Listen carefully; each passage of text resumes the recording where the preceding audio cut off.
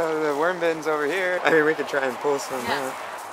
There's some good chunk of them there. The compost piles, you kind of have to maintain them a little bit more than a worm bin. A worm bin, you just throw your stuff in there. This is actually a system that's made by a guy in Oregon. It's called a flow-through system. What you do is you feed the top.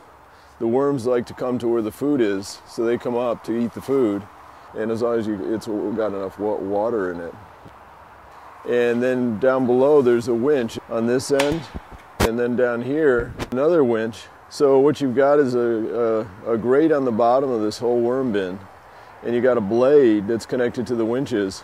Pull the winch, the blade goes like this, and the castings all fall down through the grate.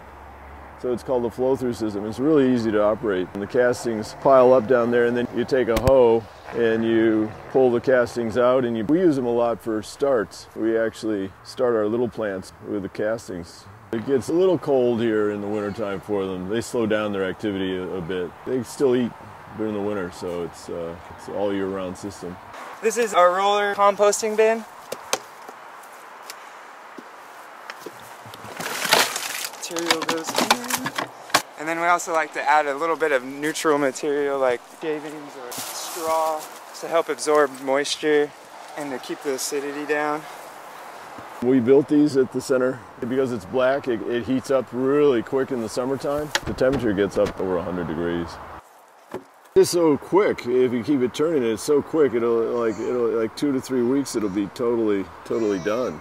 Just periodically turn it. Just keep it rotating. Gets oxygen in there, mixes the material, so if there's like a clump of coffee, it's not going to end up just like half rotted coffee, or mixes everything up good. Having the worms, I think it filters through the whole garden, frankly.